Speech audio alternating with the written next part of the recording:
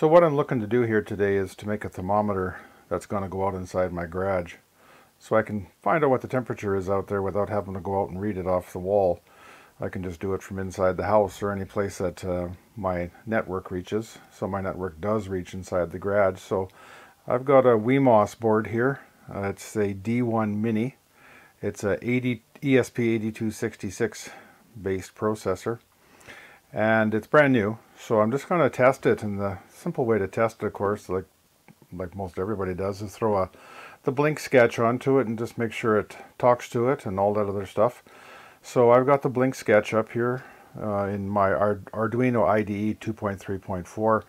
I'm running Linux on this box. It's Linux Mint. And I'm going to upload this program to it, this little sketch, and we'll just make sure that the LED blinks and the usual things, and just give it a test before I go and hook it up otherwise. So we can see it's loading there. We can see the flashing on the communications LED, and now it's going to blink the LED, assuming it works, which it looks like it does. It's going to blink the LED off and on 1 time per second. There was one other thing I'd like to show you with this, because this is a ESP8266 baseboard, and not your typical like Uno. So it does something a little different here. In the sketch here where it says turn the LED on high and turn the LED off, which low is built-in low, this operates opposite to that. So I'm going to go and change the sketch here just to prove that to you, and I'm going to go where this says it's going to be off for 1,000 milliseconds. We're going to take and change that a little bit, and we're going to make that, say, 1/100th of a second.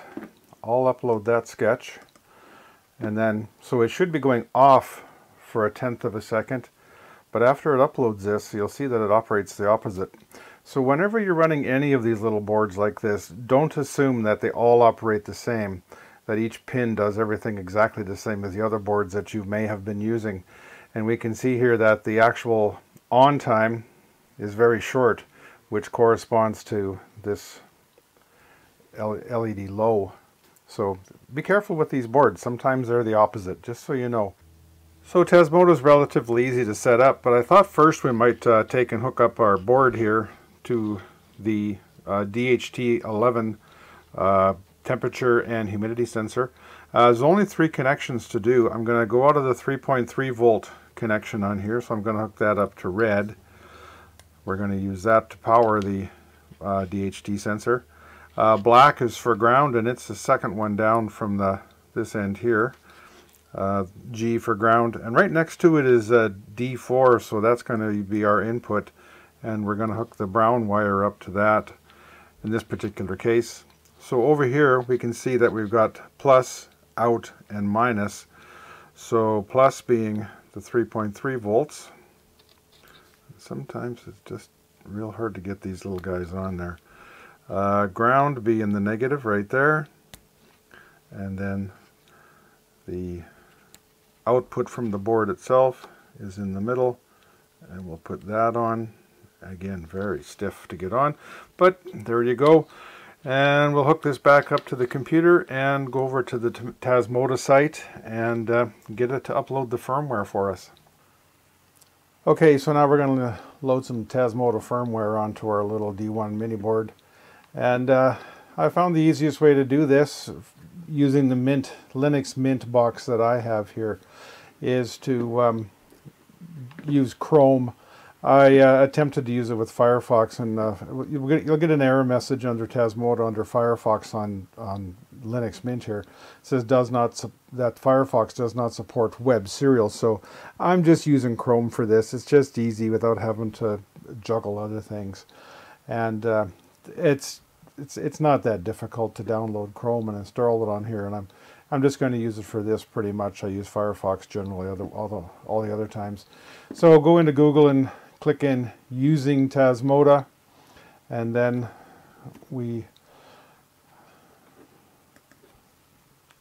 using Tasmota, and then it should come up with getting started.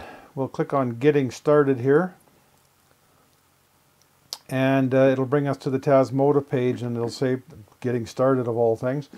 And then what we want to look at here is well, first of all, I've got my D1 mini board, of course, plugged in, and we want to go and use the web installer because it's just simple. The reason I'm using this is Tasmota, and this procedure is to keep it simple. I just want to know the temperature out in my shop, and that's basically it. I don't need anything fancy. So it'll say, I'll give you some instructions here.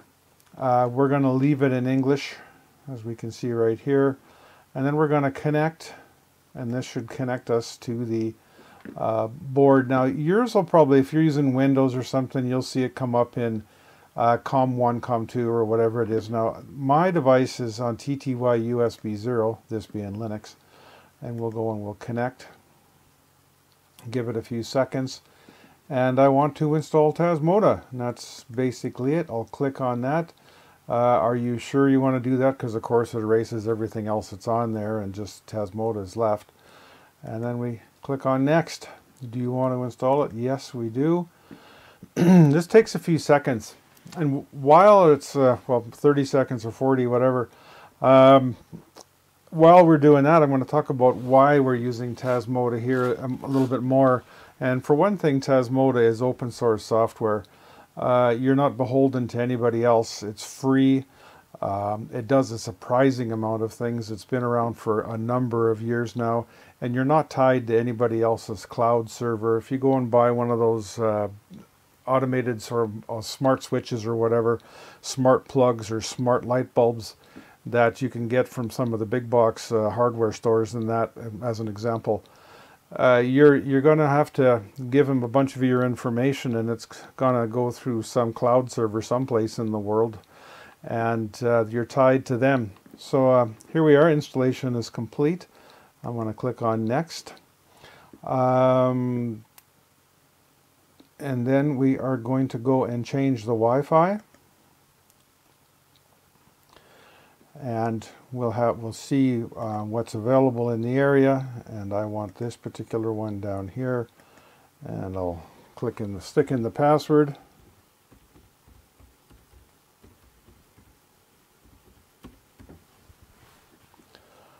and connect, and it will hopefully we might be a little bit weak in this room, but nonetheless, there it goes. It grabbed it. And what else do we want to do? I want to visit the device itself, and we'll see what it tells me. So it's already labeled as the shop. I've used this board before for this, but this is just for the demo. And what we want to do here, yours will say generic and Tasmota up here. So what we want to do next is click on configuration, and the module that's attached to it, which is the DHT11. Now, what you're going to want to do up here in the module type, because of what we're using, the board and what we're using, we're going to use generic, which is at the very bottom of your list here.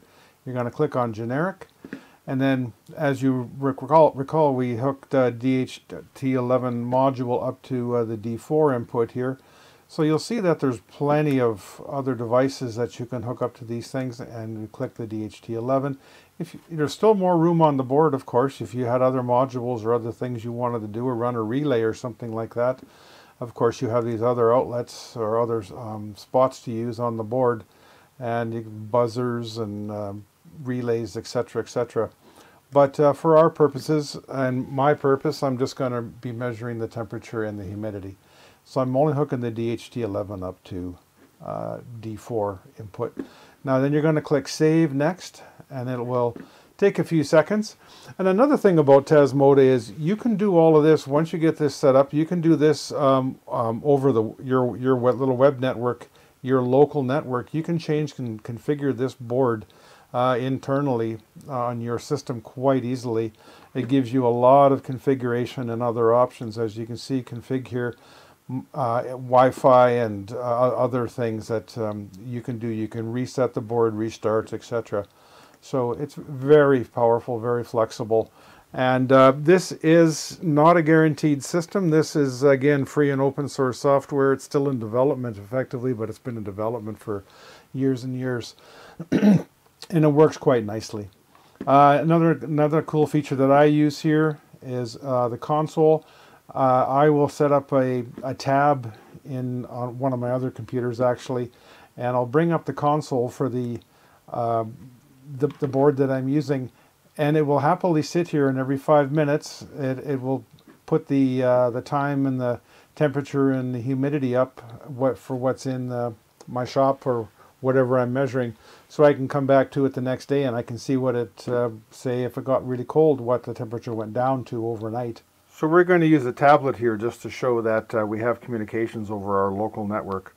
And we're going to use Chrome to go and take a peek at the Tasmota device.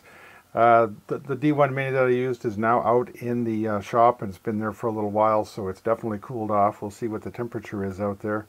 So we're going to go up into the search bar, or the address bar up here, sorry, and we're going to type in the address that we saw on our earlier part of the video, and it's 10.0.0.98, and we hit go, and pretty quickly we see where we're at here. We're at about 5.9 degrees Celsius out in the shop there.